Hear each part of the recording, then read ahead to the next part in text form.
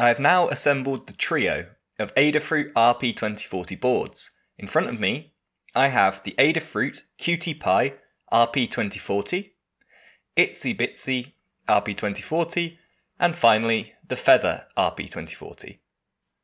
And today we will be reviewing specifically the ItsyBitsy RP2040. As the middle child of the lineup, it is aimed at projects that need a small form factor but a bit more GPIO than the Pi RP2040 offers. Hello and welcome to a Learn Embedded Systems board review. If you would like to keep up to date with new microcontrollers and boards, then make sure to subscribe as we have loads more of these on the way. I will have links to our reviews of the other Adafruit boards in the description if you are interested in them. So let's look at how the ItsyBitsy RP2040 sits in this lineup. In terms of price, the ItsyBitsy costs $9.95 from Adafruit themselves, or for UK viewers, it has been sold at the Pi Hut for £8.70. And I believe at time of writing, Pimoroni has some deals for Black Friday on this board. I'll put these links down in the description. The Pi RP2040 comes in at the same price, $9.95. And the Feather is a little bit more expensive at $11.95, but it does come with a few more features like LiPo charging functionality. In terms of dimensions, the ItsyBitsy also sits in the middle at 36mm by 18mm. The Pi comes in at 21.8mm by 17.8mm, and the Feather is quite a bit larger at 50.8mm by 22.8mm. In terms of height or thickness, the ItsyBitsy is marginally slimmer than both the Pi and the Feather due to the single-sided board and the slimmer micro USB connector when compared to the USB-Cs on the other ports. So, let's take a closer look at the ItsyBitsy RP2040, and starting with the RP2040 chip that powers this board. The RP2040 chip was designed by the Raspberry Pi Foundation. We have featured this chip pretty heavily on this channel, but for those unfamiliar, let's just quickly go over its key specs. The RP2040 is a dual-core ARM Cortex-M0 Plus running at 133 MHz stock. It has 264 KB of SRAM and 2 SPI, I2C and UART controllers.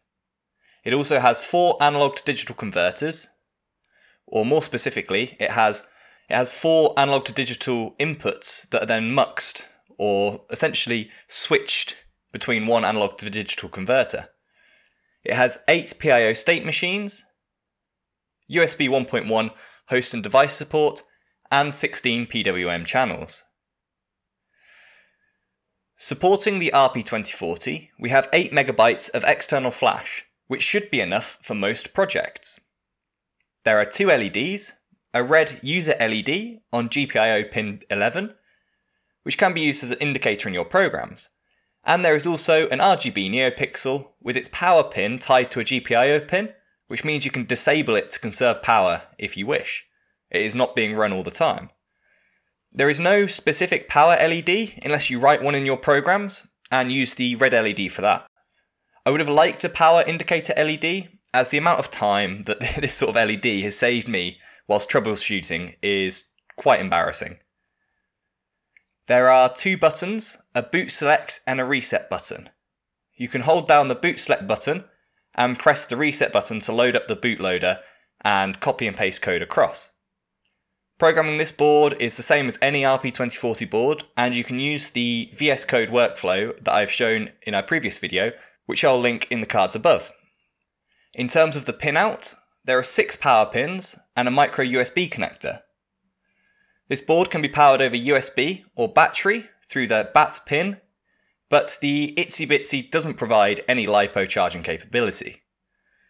The ItsyBitsy can auto switch between the USB connection and the battery power, which means you could create some sort of UPS if you needed that in your projects. And the USB pin provides 5 volts directly from the USB connector. There is a reset pin and 2 3.3 volts output pins from the onboard regulator, which is capable of providing about 500 milliamps at peak. The VHI pin, or the V-high pin, provides the higher of the two voltages between USB or BAT. So this is usually 5 volts when powered over USB, but can swing between 3.6 and 6 volts when powered by VBAT, depending on the charge of your battery. And this pin is not regulated, and so is capable of quite high current. There are 23 GPIO pins, 4 of them are capable of ADC inputs, 16 are capable of PWM outputs, and there are 10 consecutive digital pins for PIO compatibility. The SWD, or serial wire debug pins, are broken out to allow easy debugging compared to the feather, which leaves it as sort of an unsoldered header, which you have to then buy and solder on yourself. Well, this means that this board could be quite useful in a small form factor debugger like a Pico probe. I have a video of that as well. One of the digital pins is actually stepped up to the V high voltage, which is usually 5 volts as discussed earlier, and can be used for directly controlling 5 volt logic devices without having to use a level shifter. This pin is actually mislabeled on my board, so if you have one of the early batches of these boards, this pin might be labelled as GPIO 16, but it should actually be GPIO 14. But this pin is clearly labelled as a V high pin regardless. Just make sure you don't tie it to a board that can only take a 3.3 volt input. There is no stemmer QT connector, which I don't personally miss, but because I prefer the pins being broken out, but I know that some people may miss it. It is the only board of the 3 today that we're looking at lacking this connector. So I think that covers most of the main features that are on the board, and now some of my thoughts for those that are interested. Let's start with the silkscreen on the top and the rear of the board. This is underestimated in reviews, and even though there isn't much space on the top of the board, Adafruit has managed to put silkscreen pin labels on the top. I never really noticed or thought about how important this was until I used the Raspberry Pi Pico in a breadboard and had absolutely no clue what pin does what, as it only has pin labels on the bottom. I like the form factor of this board. It is small and one-sided, meant for small spaces with more pin outs or pin requirements than the QT Pi RP2040. I think as a single-sided board, castellated pins would have made a lot of sense in this product for embedding this on small carrier PCBs. So that's a bit of a shame that this hasn't been considered.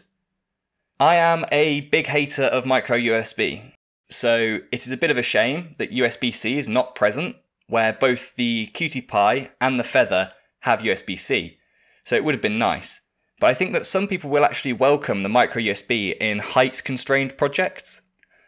I just have some durability concerns with the micro USB connector. The user buttons too also aren't fantastic and a bit challenging to press actually, because the actual button bit is tiny.